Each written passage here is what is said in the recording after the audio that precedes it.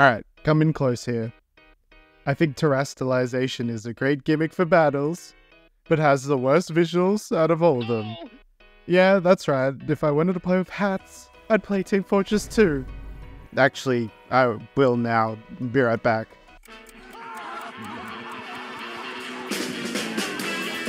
But, I mean, Megas were unique, but definitely made us have to play within constrained Pokemon. Especially if you didn't have any faves get a Mega, you'd still have to have a Mega on your team. Z moves were, well, to be honest, nothing. Even the animations weren't too great, but I just don't see them really as a gimmick that can stand up for all the other ones. And Gmax forms at least had unique forms, even if they were just kaiju Pokemon for the normal forms, and we could at least Gmax every Pokemon. They were quite cool.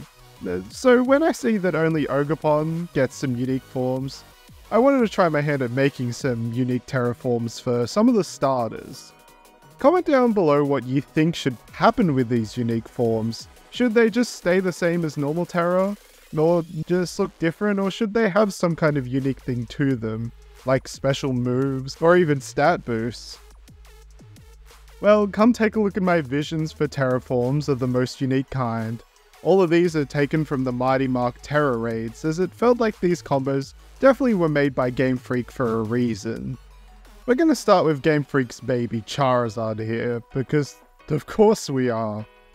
I'm actually doing a sneaky thing and making Charizard and one other Pokemon here based off some beta designs. And for Charizard, I'm basing it off a beta mega form that it had that was seriously chin-maxing and would have made Charizard a fave mega form in my eyes. So I'm going to take that and combine it with the Dragon-type Tera it gets, and also fuse it a little with the Mega Charizard X here, as that gives it the Dragon typing as well. I'm not going to fully show the beta design here, just in case Papa Game Freak wants to strike me down. I do think whether or not it would be smart to make it a Fire Dragon-type Tera, or just make it pure Dragon, because competitively it brings up a whole other slew of considerations if Tera was able to dual type. I love the sort of six-limbed, stocky look of the beta Charizard, so being able to draw it in a new form was super fun. Instead of the big Swarovski hats we get with normal Tera, these Tera forms instead get a specific part of their body kind of reflecting on the type they have and turning it into kind of a crystalline form. I referenced this promo image of the Tera Eevee for the effect in all of these, and I think it works pretty well to reflect crystals. That's so funny. The sort of Area Zero crystal powers that it has.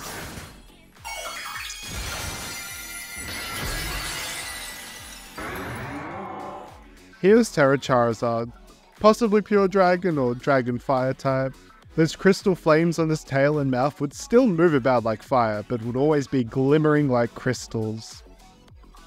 Let's get our Gen 1 out, although I didn't do Blastoise, which I may do in another video if this video is popular enough, wink wink, but I'm gonna do Venusaur with a Rock-type Tera here. I did this one before we saw them lead to Mega Venusaurs, but holy moly did they look absolutely amazing in Grandpa Pilled. Go search them pretty much anywhere because they are out there now. I didn't want to change the body too much here and focus on completely getting rid of the flower on top. Yeah, that's right, I'm returning him to pure Frog type. His new Tera type is Rock and Frog, of course.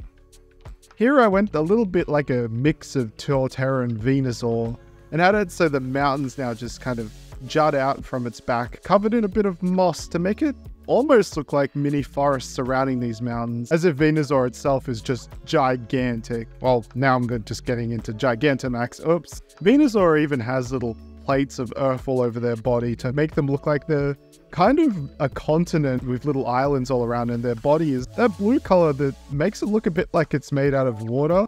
Although Venusaur with a dual Tera typing might have quite a few more weaknesses, I feel like Grass Rock would be a pretty good dual Tera type for it, and it still does look pretty grassy.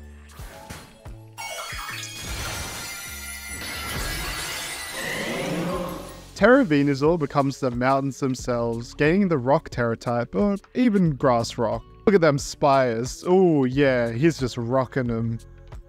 Let's jump over to Galar next with Rillaboom. Rillaboom got the normal Tera type in his raid, which posed a unique mental challenge for me to think on what to do here. I thought some kind of goofy Super Saiyan Rillaboom, but the problem with that is it feels much more fighting type with Super Saiyan if I did do that. So instead I went with something even sillier and removed all those leafy follicles from its head, and instead turned it into this constantly waving in the wind sort of normal type colored shimmering hairstyle. Rillaboom already has some rocking hair, so we go like Finn from Adventure Time with long locks, but the rest of the body also was something I struggled with till it hit me. Instead of being our rocking out wild-haired monkey drummer, what if instead Rilla becomes a debonair fancy lad?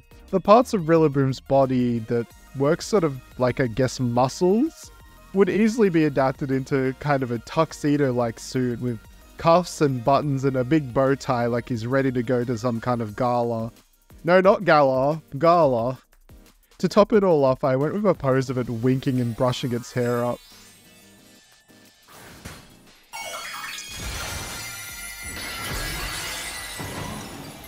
Tera Rillaboom is a pure normal type, no grass here anymore. Their beautiful shimmering locks of hair always waves like there's wind blowing even when there isn't wind, and it's got a haughty nature to boot. He definitely uses shampoo and conditioner for that lustrous sheen. Alright, Gen 5 time, and let's go for Emboar. I've slowly come to really love Emboar since drawing them a lot more. In fact, Gen 5 starters are just kind of awesome, even if their typings aren't the best or stats. Emboar gets the electric Tera type. Part of me feels like it's in relation to the fact that they use electricity to humanely dispatch of pigs for food. They've actually made an unreleased type swap of Grumpig with that idea, but it's old and it was ugly, so it won't get released. Yeah, I've got my own beta Pokemon. I'm not going to be leaking them anytime soon.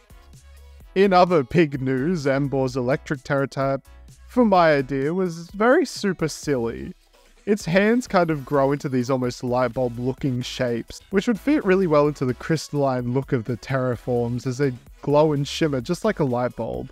I also added in a pattern that kind of looks like the filaments for the light bulb as well. I decided to remove the fiery mane and make it into this sparking crystal. I know, it was kinda unintentional to make Emboar here look so smug, but it just works so well for someone who's Terastallized to avoid a super effective attack against them to make that face. Now I want to do a Tera type form video for all the most famous Tera Pokemon in VGC. Some kind of super fairy flutter mane, here we go! Tera Emboar becomes pure electric or possibly electric fire type, and gains a sparking Saiyan mane as well as large electric light globe hands for some shocking Tera electric punches. Bug Samurott Tera. Huh.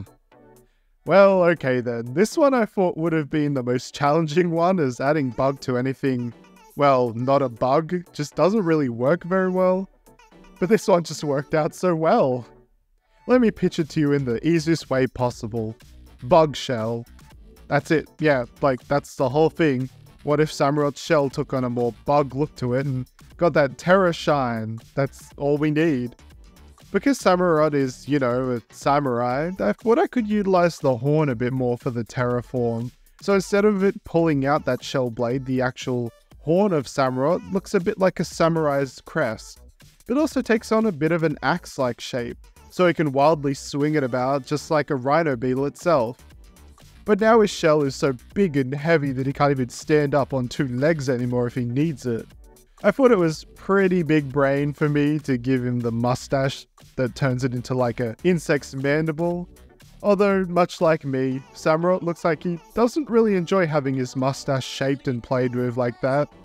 Oops, sorry Samurott. Only thing I would have changed for this would have probably been giving some fake eye holes at the top of the bug shell there, but it also might have made it look a bit too much like just a normal Tera hat then.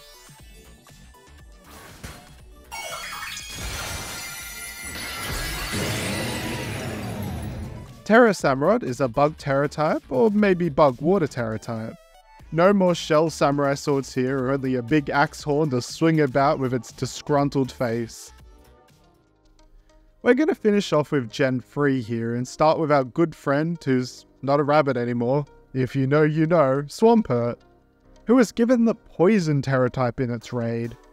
This was the first one I did of all these designs, and I went with a sort of mix between regular and Mega Swampert, but put my own spin on it here. I would say, with all these, I did jump a bit between completely different designs and sticking to their normal designs with some Tera aspects sprinkled into them. But I do kind of like the sort of variety it brings by doing this. Mega Tera Swampert here keeps that beefy mega body, but also keeps the crest of normal Swampert. Although now they're going to be a glimmering poison crystal. Glamora is screaming right now as I steal their thunder. This Tera one feels so water poison Tera, but again, maybe dual type Teras would suck. I'm not a competitively minded enough individual to really chime in on it, so don't take any of the typing ideas as gospel here. I like the idea of the poison gems on their arms as being kind of able to shatter and coat the hands of Swampert, so their punches would poison enemies. I don't know, I really think that all these are some of the best pieces of Pokemon art I've done yet.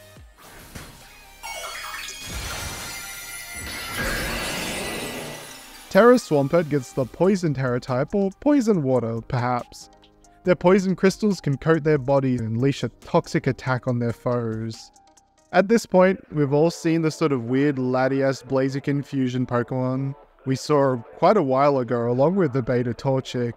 Well, there has been some more visions of this Pokemon sighted out in the wild, and it sparked something in me. And it seems Blaziken getting the Flying Tera type in game might have been a slight nod towards this. I don't know, I'm onto you, Game Freak. So the idea is laid bare, a Blaziken that takes on a bit more of a look towards that of the beta form, where it would be constantly flying in the air like those old flying models of Charizard, and Salamence and the like, who were just stuck there floating like a seagull in strong winds. I thought it'd be pretty slick to have it so that just the wings of Blaziken, the sort of pronged bits here, were the parts that were glowing with the Tera energy. Even though it's Flying Tera type, it'd still stay red, which this one might be the only one that'd have a bit of difficulty telling what type it'd be unless the game outwardly told you so. But I mean, the floating in air is sort of a giveaway as well. Another controversial opinion of mine is that I think the Blaziken Latias form is kind of cooler and more of my preference than Blaziken or Latias kind of split apart. I just don't like this kickin' chicken much, I'm sorry.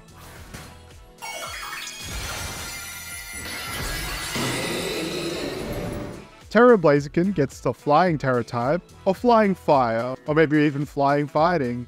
They're able to fly in the sky on wings of Tera energy for as long as the effect lasts, and they'll speed around the sky with not a care in the world.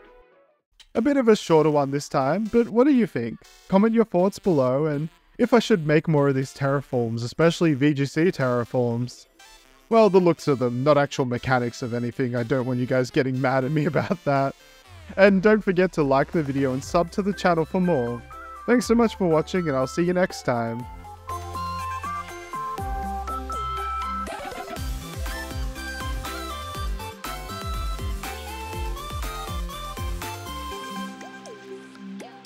You'd really give me your hair? Sure.